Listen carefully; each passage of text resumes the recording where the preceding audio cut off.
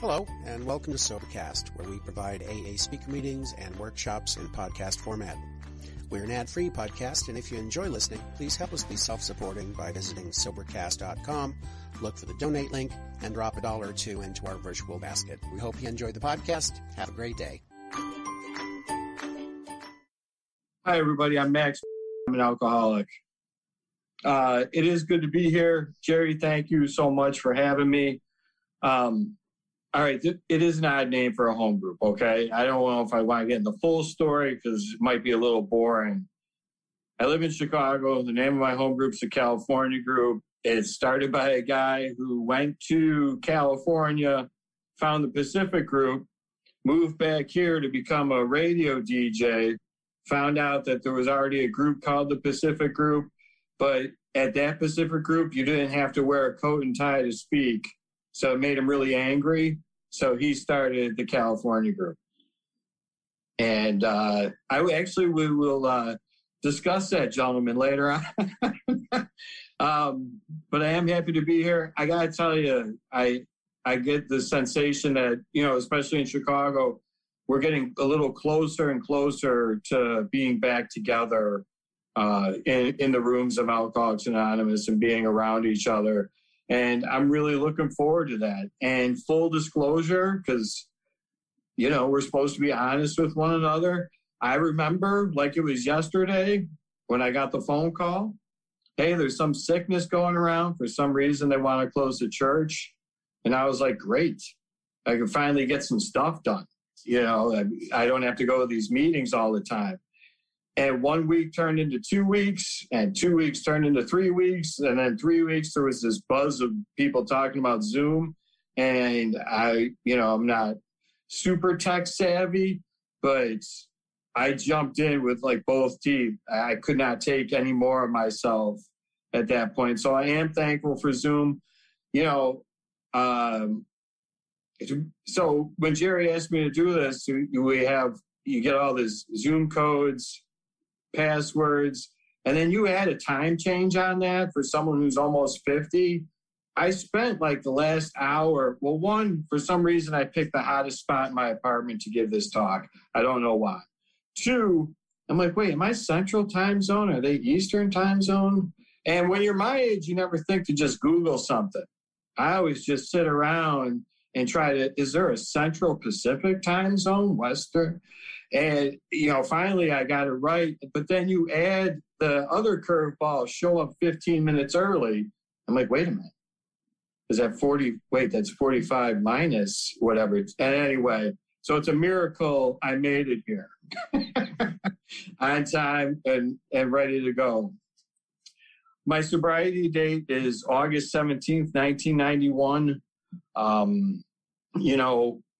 If you're new here tonight and old, middle of the road, struggling in any capacity, especially with the spirituality part of this program, I'd encourage you to just please stay with us. When I say my sobriety date and then immediately bring up the spirituality part, is that was my first piece of proof that there's something else besides me. So, we got a lot of people talk about higher powers, and I'm just generally a non-believer. I'm a non-believer in anything. I have to see it work. You could talk to me all you want. If I don't see it, I don't believe it. So that sobriety date, that was one of the first things that made me say, okay, there might be something here. Because when I came out of a blackout that morning, on my checklist of things to do, one of them was not join AA. It wasn't in the rotation. Find more money, find my shirt, find out what happened. That was like the checklist of what was going on. Joining Alcoholics Anonymous was not in that checklist. So that was the first tangible thing that I could see of, a power greater than myself, or a force that is going to, work for me. And it was that force that put me here, because none of this was my decision. I kind of literally just went along for the ride. So I would encourage you, if you're struggling with that aspect of what we're talking about, just stay. That's all I ask you to do is stay. You know, our I don't want to misquote it. It's one of our founders. It's Bill or Bob. I'm going to take a long shot and assume it's Bill because everybody quotes Bill a lot. In his story, talks about he had the sensation that he arrived when he first drank. And I related to that, but I had a sensation of, I feel better.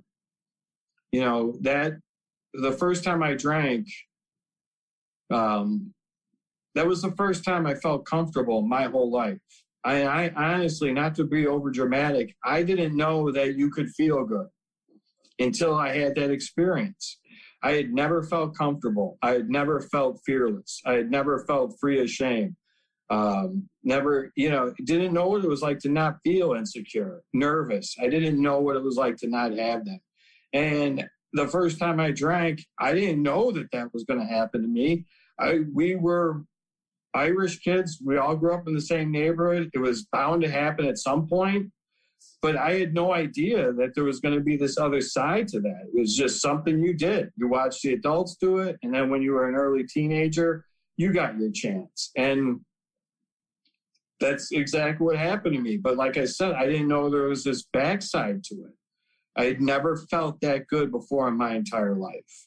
And I've been around AA for a long time and listened to a lot of stories. And I will tell you, alcohol for me was not something that brought me down. It was not something, I didn't have this amazing life going on, and then it slowly started to trickle down because I drank. I had garbage, and alcohol helped me, free me from that. And so, on one hand, I'm incredibly thankful for the actual alcohol. It was a lot of fun. It is something that worked, and I didn't know I was searching, if you will, for something that would work like that. And, it, like all of us, I overdid it. I overshot the mark. It's really that simple. Consequences started to mount. Early younger guy, just doing some ridiculous stuff because I was intoxicated that no one really paid attention to. It was no big deal. You get a little older, couple of car wrecks, hey, maybe there's something wrong with this kid. I'm out of high school. I was expelled.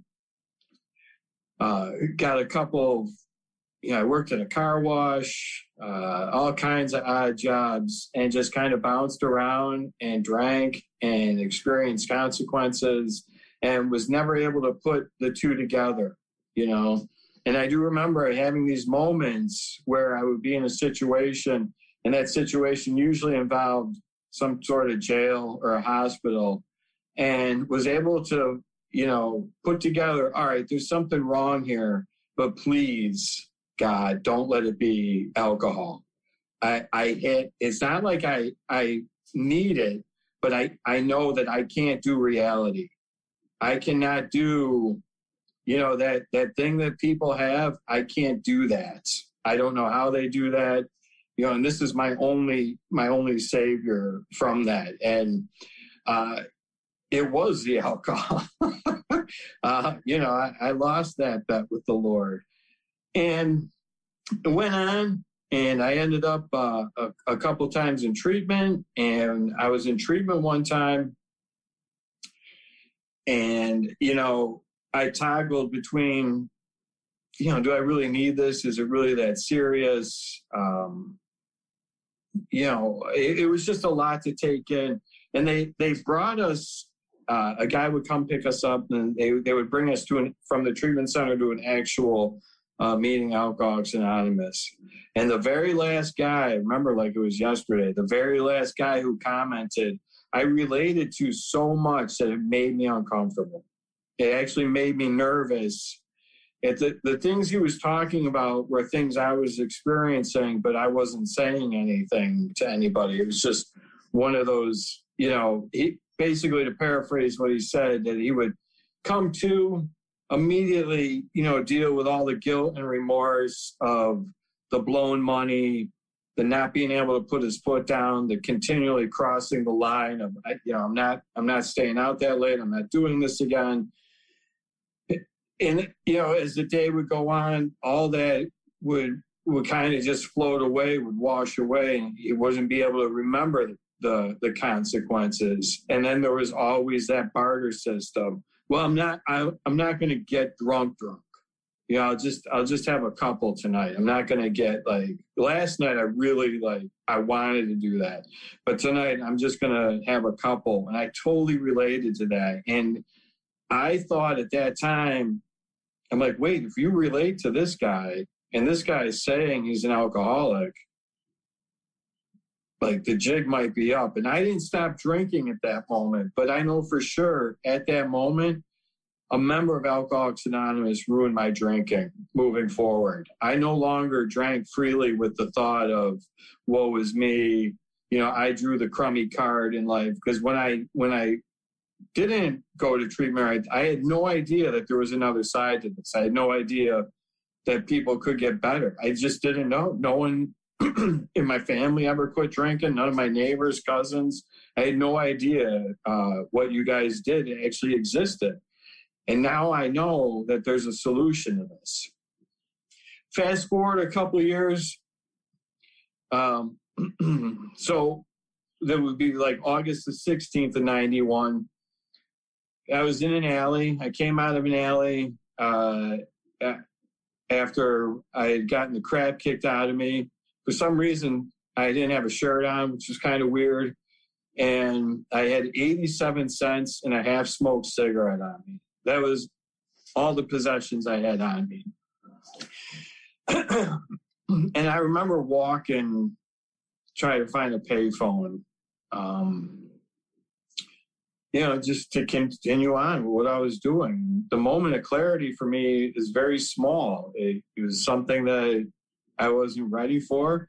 I just sat on this curb, and the thought that occurred to me was, well, how bad is AA going to be? What's the worst thing that could happen to you if you try this not drinking lifestyle for a while? And that's kind of what happened. I went to a treatment center. From there, I moved to the north side, and I was in a halfway house. And when I was in the halfway house, they said, you got to get a home group, you got to get a sponsor, and you got to work the steps. And I immediately did none of those. I was still under the impression that you could take that suggestion, take what you want and leave the rest. I took very little and left most of what, was important. And, I was that guy that drives everybody crazy, never on time to the meeting, disruptive, always left before the Lord's Prayer. And at that time, I was under the impression that this is very simple math. Okay, I'm alcoholic. I remove alcohol. The problem should be solved. It doesn't get any easier than that. And that's the mindset I had at that time. And I continued on. I did not drink, and things at the very base level got better. I enjoyed being sober. It was such a new experience to taste fruit and to take showers and to not worry about getting arrested. It had been a really long time since I experienced any of this stuff. So at the very base level, I was like, yeah, this AA thing was good, but I was doing nothing to solve the alcohol problem. And like I said, I just assumed that since I was an alcoholic, I removed the alcohol, the problem solved. And I don't know, for some reason, it was around my third year of what, type of sobriety I had. I just said, you know what, I'm not going tonight. I just, whatever the reason was, I'm sure I'll find something else to do, or, AA's kind of holding me back from living the life I'm supposed to live. They ask a lot of my time, and I just didn't go. And, one night of not going turned into a couple weeks turned into 4 months, 4 months turned into 2 years, 2 years turned into 3 years. And what had happened to me was I lost my mind.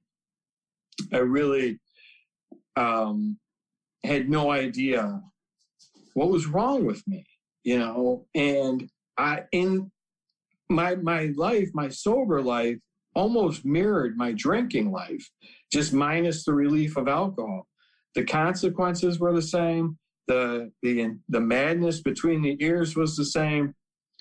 Lost multiple jobs. I was escorted off the bus by the Chicago police. I never had any money. It was just this constant rotation of currency exchanges, loans, just a mess. A phone in my sister's name. This person's got to sign a lease for me. Everything was just a mess. And that was exactly how my drinking life was. And I could not figure out for the life of me how I got into this place. And I finally threw in the towel and went to this meeting. And I said, I've done everything that you people ask, other than work the steps, get a sponsor, and go to meetings. Other than that, I've done everything that you ask. Why is my life so crazy? I was really at the jumping off point, that they talk about in our book. It's something in me said, if you drink again, you're going to have some relief, but you're still going to have all these problems. And now on top of the fact that, and now you're drunk, your problems aren't going to go away. And, I just set off on an absolutely miserable existence. Everything made me angry. Everything was a conspiracy against me. Just completely self-will run riot across the board from the time I woke up to the time I went to bed. And where I worked at the time, I used to work at the Chicago Board of Trade, and there was a guy there who was absolutely insane. And I knew he was sober. And, he's just like myself, he was just completely out of his mind. And we were neighbors, so I would see him on the bus. Sometimes we would split a cab. And just out of the blue, one day, he was completely different. I can't explain it other than he was the exact opposite of how I had known him. And I started going back to meetings. I go to this meeting called the California Group. You want to come by and check it out. Now, at this point, I hadn't been to a meeting now at close to like the 3-year marker, just not drinking. That's all I was doing. And I didn't have another option. I guess kind of that's the nice thing about being at bottom is the removal of your options. And I said, yeah, I'll go, I'll check it out because I am, I'm thinking about jumping in front of a bus. I'm thinking about drinking again. And I can't figure out how life is so bad, especially because I don't drink. And I went there and it was a buzz of activity. And if you're in a miserable place and you run into happy people, that is like, oh man, like I wanted to put my face through glass. Everybody in there was happy and it was so irritating. But at the same time, it was also very attractive. And I'd never seen a meeting like this before, and there's nothing wrong with them. Just the places I was going to, if the meeting started at 8, the guy showed up at 7:59 to open the door. And people, again, I don't want to knock them, but it was just, there was zero structure whatsoever. And this place, it was like a production, a team of people setting up chairs, this coffee crew, and, people running around. I don't know. They might have walkie-talkies. I'm not sure. I don't remember, but they had greeters. They had food. They had people in my face to some degree. Who are you? How long have you been sober? Welcome. We're here and they would rattle off the dates. Do you need literature? Do you need a ride home? I was like, whoa, everybody just like, first of all, I'm 3 years sober. So everybody just relax. Okay. Like I got a good grasp of what's going on here, and I understand we're supposed to get out of ourselves and greet the newcomer, but I'm not new. I'm crazy, but I'm not new. And that was like the mindset, but I had never seen anything like this. And, you know, as much as I resisted and punched holes in it and was like, absolutely not, there was also this, oh my God, like whatever they're doing, I know is working. Because like I told you in the beginning, I saw it. Wasn't anybody just rattling off pages at random in the big book, quotes from the 24-hour a day, you know, no one's going, hey, put the plug in the jug. No one's saying, hey, just think.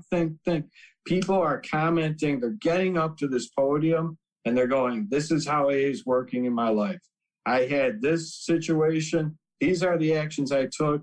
Now I'm in this solution. And it like visibly looked like that person was telling the truth.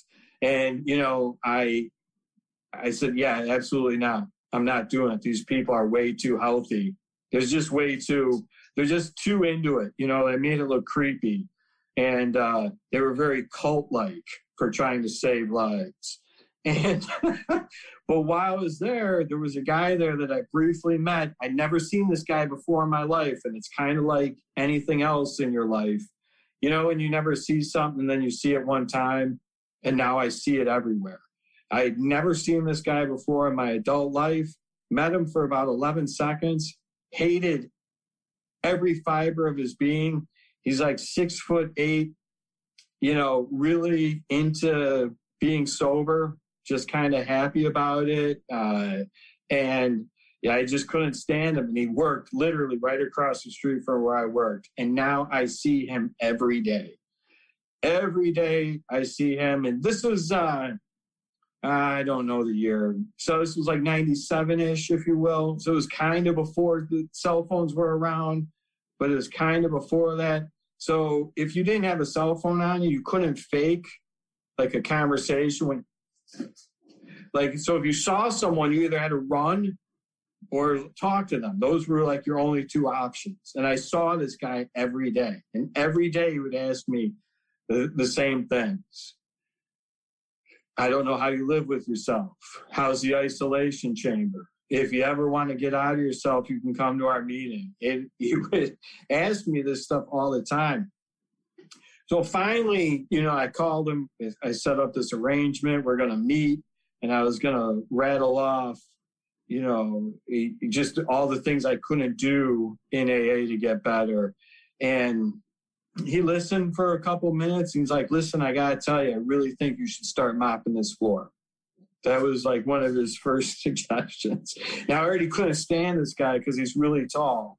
And I'm like, I don't mop. You know, like I said, I've been around 3 years. Three-year people don't mop. So I wasn't going to do that. And, you know, he just kept suggesting it. So finally I came back. Again, the nice thing about being at bottom, my experience of being in bottoms is you are out of options. I was out of options. That was the very first thing I did for my home group was mop the floor. We used to mop the floor before they set up chairs and after. I don't know why. It's, you know, one of those things I don't understand, but is imperative that I do. And we started mopping. What happened to me, what I experienced at that first meeting is then after I mopped, they would greet and you could have a cookie. And, you know, like I said, people were making coffee. I got a ride home that night from a guy that went to the meeting, and that was the first time that I was ever out of myself. So that was the first time I experienced, I don't want to say peace of mind, but that was the first time I wasn't completely consumed with my thoughts, my consequences. How is this going to affect me? What's the easiest route for me? I wasn't consumed with that stuff. And I thought to myself, you know, it feels good to feel better. This might be the way here. You know, I had spent so long completely suffering that I'm like, you know what, maybe what they're doing, just give it a shot. Just give it another. And that's slowly how these changes started. Now, when I got here, I had no interest in reading the big book. I was, you know, to me, my philosophy pretty much was anything but the steps. I'll do anything to get better but the steps. You know, if you have something else for me, there's got to be a different level to this for people who are really smart. The big book, all that stuff just seemed too simple. And what had started to happen was by getting involved in this home group, what I didn't know at the time was it was starting to lay a foundation to fill that void of the doubt, the low self-esteem, the lack of dignity, the shame, all that stuff we live with that we drink over, that I was starting to lay a foundation of filling that with things that, I did not understand. And again, if you're new or struggling, I want to encourage you, you don't have to understand this. The understanding what we do and why we're doing it is not a requirement, and probably better off for having lack of understanding. I just follow suit. So these people, like I said, what they were doing, they seemed to look a lot better than I felt, pure and simple. And I started doing the work. And what we have here, what I'm a huge fan of Alcoholics Anonymous, is that I would imagine it's some form of unconditional love.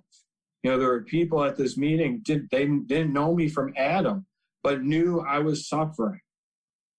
And it's that what we do for each other. Like, I don't know a lot of you guys, but I will do anything I can to help you not suffer.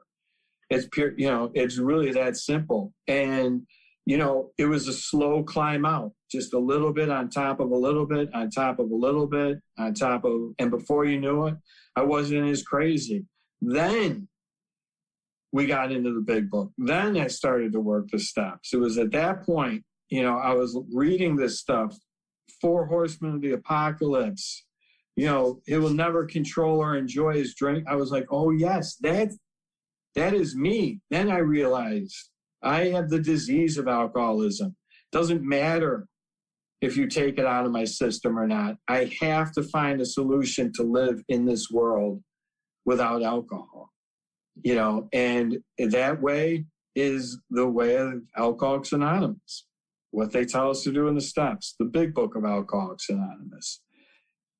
If you just sat me down when I was new and just started rattling this stuff off, that this is what we're going, it wasn't going to take, I just could not comprehend. It wasn't until I started to get involved in the home group that I started to understand and was able to put together like, oh, okay, this is why we're doing this. This is why, I've quit everything in my life before I started. This is why I have a hard time with commitments. All this stuff was as a result of doing some of the footwork first.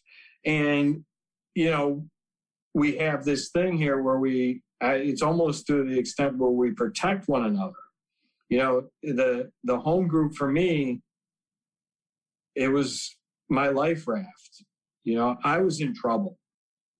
I was, completely dry and totally out of my mind. And zero idea that there was a solution to any of that. No clue. I would tell people in my miserable, manic states, I tried AA. They're crazy. It doesn't work. It works if you want to stop drinking, but I can't, look at my life. It's the electric's out. I have no money, losing job. It's just like nonstop craziness. It's like I had the anti-promises. Is like the way I'm like, when am I going into the rocket in the 4th dimension? I honestly thought this would work by osmosis. If you just sat somewhere for an hour, at some point it would wash off on you and then you would go do better. And I was having the exact opposite, until I ran into these people that showed me this is how you do it. Step by step, lock, stock, and barrel. It doesn't need your interpretation. It doesn't need your understanding. Boom, boom, right, left, 1, 2, 3, 4. It really is that easy. And as a result of that, doing things I didn't understand, doing things I did not want to do, I have the exact opposite of what I came in here with.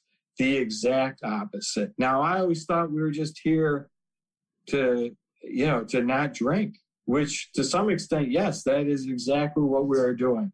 I had no idea, though, the replacement for that was going to be dignity, self-respect, sometimes courage, not all the time. I definitely fake my way through adulthood. Just don't tell anybody, but it's a complete facade. When I know what to do in the morning, I'm like, you know what, you should probably go to work. That's about the extent of my knowledge of how to live life. I still don't know what I want to be when I grow up. Maybe that answer will come to me. I don't know. But we do these things that I did not understand, and all that garbage that I came in with was replaced with the exact opposite. And, I did not want that to happen. That was not the plan. And earlier when I started this talk, it was kind of talking about how I came to believe in a power greater than myself. One was that day, in August of 91, I didn't pick to join this. It wasn't in the plans. Two, the things we do to get better, I would never pick. I'm telling you. So if you ask me, hey, how are you going to get better? I'm never going to tell you, pay back everybody you owe. I'm just not going to say it. Work harder than anybody. I'm never going to give out these suggestions. Like, it never registers with me. So that's how I know that there's a thing here that we find here is that is much better. And I'll finish with this.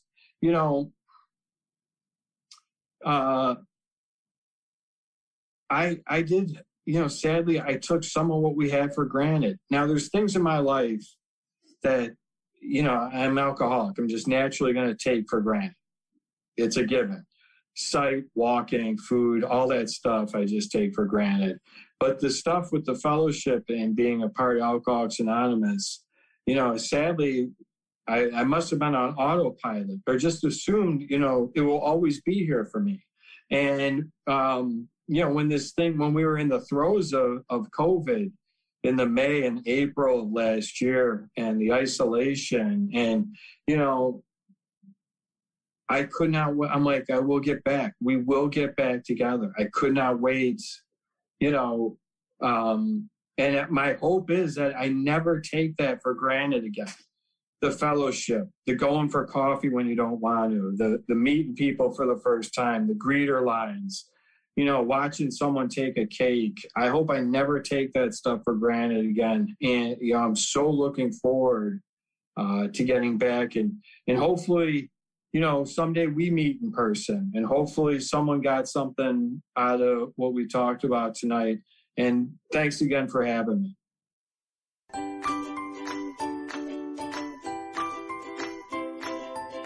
Thanks for listening. I hope you enjoyed the podcast. Sobercast is ad-free, and we'd like your help in order to keep it that way.